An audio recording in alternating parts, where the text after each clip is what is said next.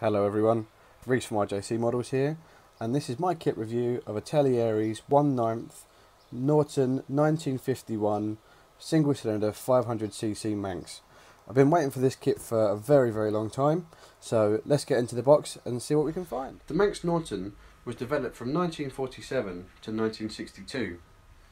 With its 500cc double overhead cam engine and 4-speed gearbox, the Manx was designed to use mostly on tracks such as the Isle of Man and the Manx Grand Prix, but it could be seen at races such as Brands Hatch and at Alton Park. Ridden by rider number 1, Jeff Duke, it smashed many a lap record over on the island and put its name in the history books. Later development saw the Manx have a featherbed frame, twin shoed front brakes and telescopic front forks. It dominated throughout these years. And here we go. This is the box for the Manx Norton. A beautiful piece of box art there. I don't know if you can see that very well, but an absolutely beautiful piece of box art. Inside the box is quite a sparse kit actually. We've got some beautiful instructions with a little bit about the Manx down the bottom there, and the creator of Manx there as well. On the left here, as you can see, we've got a poster from the Isle of Man. Get it in frame, Reece. And in the middle there, Jeff Duke riding the bike on the island there. The instructions are very typically Revell, which are quite nice. You've got the screw call out on the left hand side here, which is a very nice handy idea. As we go through, we've got some more screw call outs. So as we go through the booklet, we start on, which is a very strange place to start actually. I've built a bike this size before, and it started on the engine, but it actually started putting the wheels and tyres together. Then it goes on to the engine, obviously the very nice double overhead cam 500cc engine there, and all its pipe works. Obviously continue with the engine as we go through, and then down here at the bottom of the page we've got the gearbox going on. Then coming through, we put the tank, the oil tank there, the two parts of the frame, the engine, the back swing arm, and the chain will go in on there. At the very bottom here, just get this in the shot.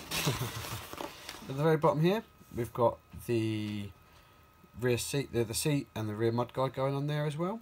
So this is very nice.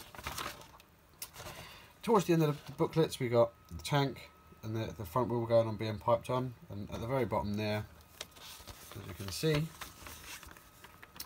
the paddock stands and whatever number you wish to choose for the bike just there. So it's either Jeff Duke or his teammate there. Okay, so the kit itself, let me just take the screws out and we can show you. The decals there are very nice. Very nice set of decals there at the bottom. So we've got the 3 number 1s for Jeff Duke and the 10 for his teammate. The Norton tank markings just there, and then the oil tank decal, the rev counter, and the other side of the oil tank. At the bottom here we have got a tank strap, but I won't be doing that. I'll be using some paint, so I'll be painting the tank strap on rather than using the decal there. Okay, so we've got a small bag of wires, some springs, pipe work, that sort of stuff for the Norton and the engine for the Norton there. Okay, so coming through, the first bag of sprue we've got to come in here. We have, let me just grab a trusty knife here, excuse me. So let's just open this bag up and have a look, see what we've got there. So we've got clear parts, not that there are many clear parts on the Manx. Let's leave them in the bag for now. But as your clear parts, so this will be a front headlight, something like that, and the front screen there. Very nice kit actually, from what I can see. There's no flash on it at all. As we can see there, there's no real problems there, no burring, no sink marks in bad places that you wouldn't really need them, or wouldn't really want them actually, to be more precise.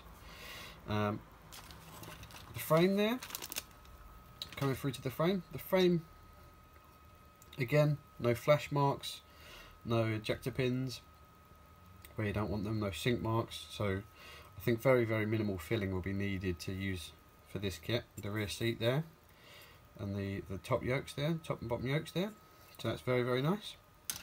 Now, Revell, sorry, Italeri, I beg your pardon, have done a very strange thing with their, I'll go on to these are the rear wheels.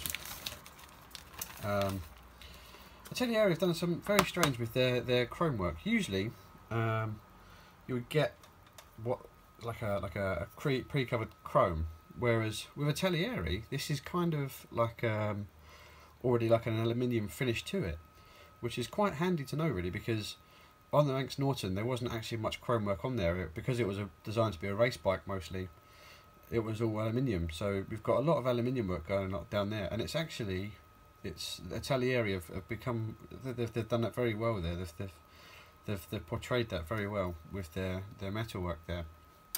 Okay, so we've got two very, very chunky tyres there, which is the front and the rear. Obviously, tyres back in the day weren't as good as they are now, so obviously riders had to adjust their riding style to the tyres. Okay, so coming through, we have this bag of sprues here, which is the front tank. The front tank, what am I saying? I mean the petrol tank.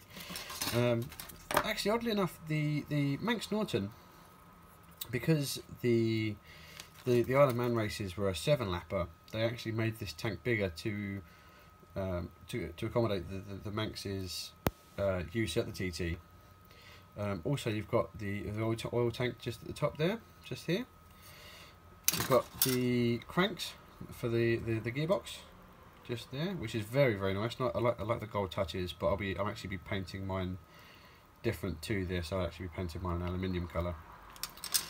Then this one here, we've got the heads. So that's the famous double overhead there. The chains at the bottom there, which is the rear chain and the final drive. So again, no real sink marks, no real flash, which is always very good. It means it's going to make for a very good kit. And coming through for the last bag of sprues just here, which is another not chromed parts as you would find with these sort of things. It's an aluminium sort of covering rather than a chrome. So which is very good, because sometimes you have to put a lot of work in with the chrome parts, because they take a lot of, you have to scratch a lot of the chrome off to get it to stick. But what we can see here, it's a lot of aluminium. Obviously, I don't think you guys can see it very well, but it is more of an aluminium finish than an actual chrome finish. Okay, so I say that's the Manx Norton. Obviously, at the moment here over in the UK, at this time of filming, I think we're on day 3 of the Isle of Man TT 2017. So very, very, very, very good bike to be building. I will be doing a full build of this, so I can't wait to do that. Okay, and that was my review of that. Okay, thank you very much.